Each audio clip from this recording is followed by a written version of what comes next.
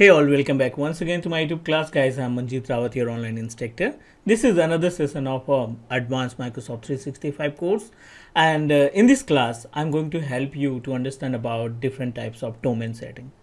In previous class of Advanced Microsoft 365 course, we talked about how we can create the rules and manage the policies with the help of Exchange Admin Center. So this time I'm going to help you to understand about the remote domain settings and about the default domain setting. So let's move ourselves to the portal and try to understand about the implementation process, as well as we'll talk about the concept, why it is important for Office 365 administrator.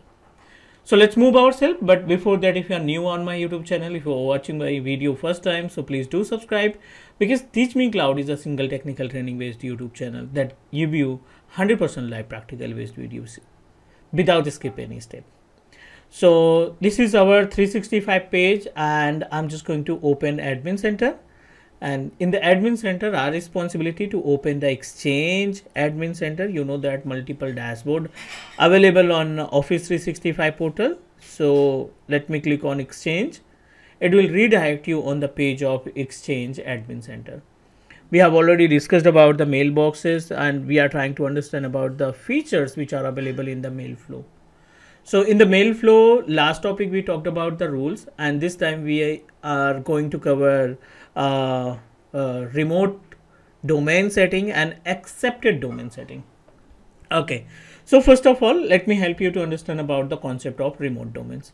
Guys, I hope you are aware about the meaning of domain. So domain, in the sense, you can say that it's a type of protocol, it's a type of service that help us to resolve the name, right?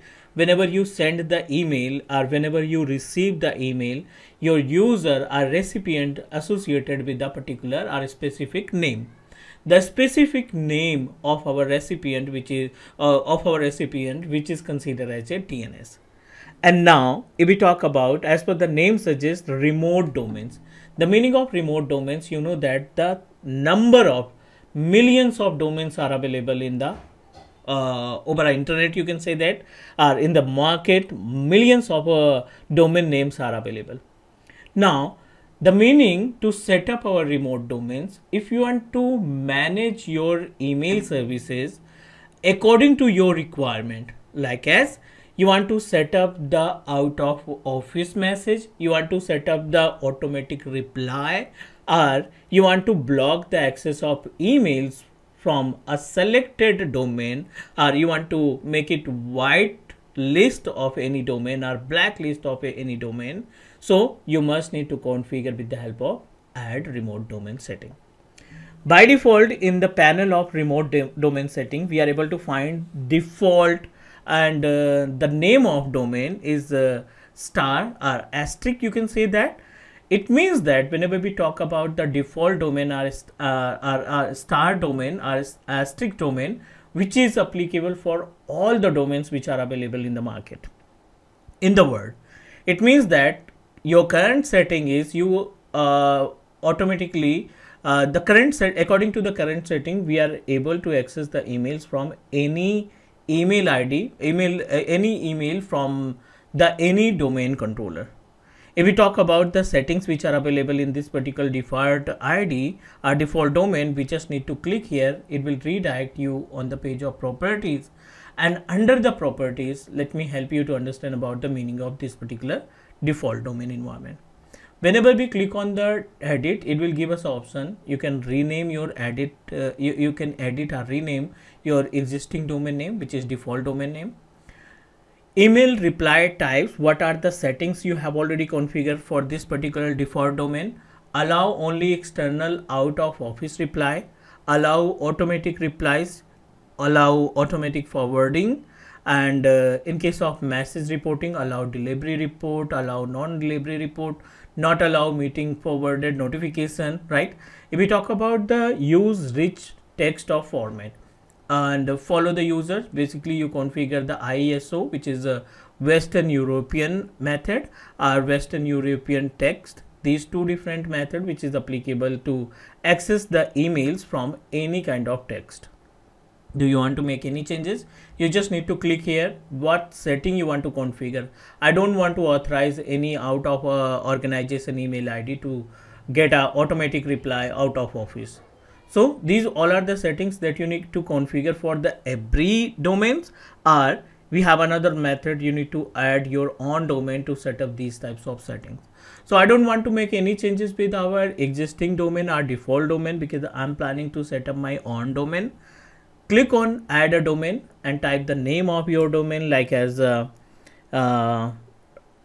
test client. This is the name, and which types of domain you want to configure manually. So like I wanted to configure the mail for gmail.com. This is the external email ID, or you can say that this is the client mail ID. Next, what types of setting you want to configure? Out of office automatic reply types. Do you want to share this out of office message to the external email, the Gmail? Allow only external out of office mail reply. Allow internal out of office email reply. According to the requirement you can configure. Automatic replies. Allow automatic replies, allow automatic forward. According to the requirement you can configure with that. Next, this is the message reporting. As per the name suggests, the message reporting, in this particular option you can configure your external domain mails ID according to the requirement. Like you want to set up a allow delivery report, allow non-delivery report, allow meeting forwarded notifications. So you just need to check mark here. Next, and this is the panel where we can find the format of our email. Means if you allow follow the user settings, so you need to configure the user setting, which types of text you want to accept, because you are selecting according to your requirement. You can n number of formats are available, so you can proceed with according to the requirement, right? Or you want to allow for the every format, so you just need to click on the always. Correct. So this is the method that you can use to configure our external email ID. No need to do anything. Next and finish.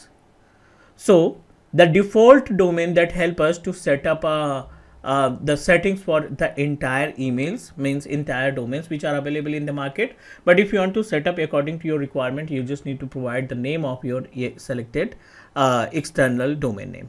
This is the work of remote domain. So if you want to check and identify how it can work, how it can perform the task, so you just need to create few recipient. You just need to create few recipient in this particular account and try to access the email from the another recipient which is associated with gmail.com, and set up some automatic reply like out of office and automatic reply. You can put some text in the automatic reply icon and you will get the same detail in the Gmail account. Second option is accepted domain. As per the name suggests, the meaning of accepted domain, it will give you the information or details about the number of domains that you have already configured with this account. So in this account we are able to find teachmecloud 389.onmicrosoft.com, teachmecloud 389.mail.onmicrosoft.com, right, which are default and authoritative domain. Authoritative domain in the sense the domain which are directly associated with your tenant. Teachmecloud.net, this is the default domain, or you can say that the common domain that you can use to create our any user in our 365 panel.